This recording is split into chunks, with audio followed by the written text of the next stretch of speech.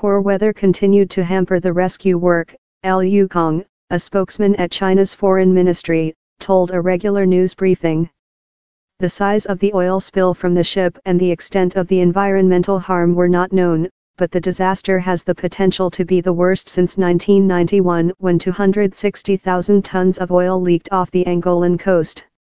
The remains of one of the 32 mariners on board was found on Monday afternoon, Iranian and Chinese officials confirmed.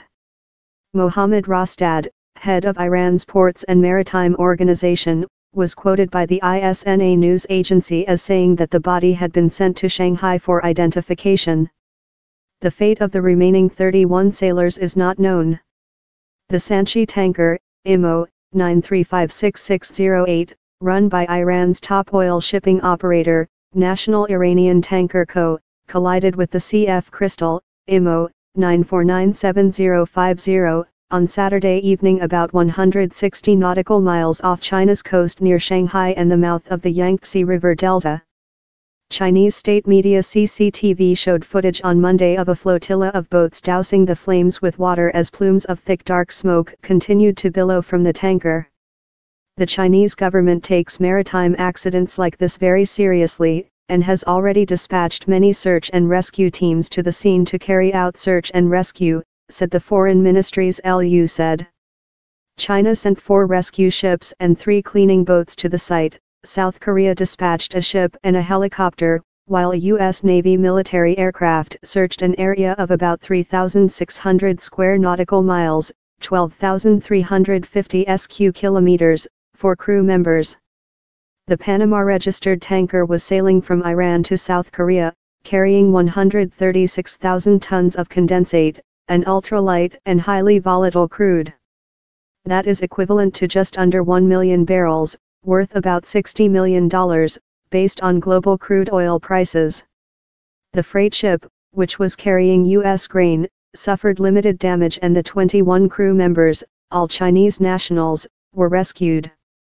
China's Transport Ministry said the CF Crystal were being taken to the port of Luhuishan, just south of Shanghai, where authorities will start an investigation into the cause of the incident.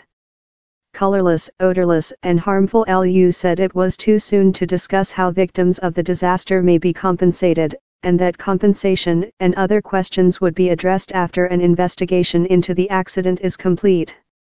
Bad weather made it hard for the rescue crews to get access to the tanker, but toxic gas from the burning oil posed a major risk. Trying to contain a spill of condensate, which is extremely low in density, highly toxic and much more explosive than normal crude oil, may be difficult. When liquid, most condensate is colorless and virtually odorless. Surface spills of condensate are therefore difficult to detect visually, making them hard to manage and contain.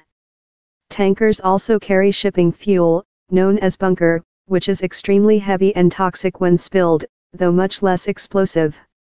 The Shanghai Maritime Bureau's Navigation Department said the collision did not affect traffic in and out of Shanghai, one of the world's busiest and biggest ports, or ports along the Yangtze River. A spokesman for South Korea's Hanwha Total Petrochemical Co. Limited, which was due to receive the cargo, said it would use its own stockpiles to replace the lost cargo.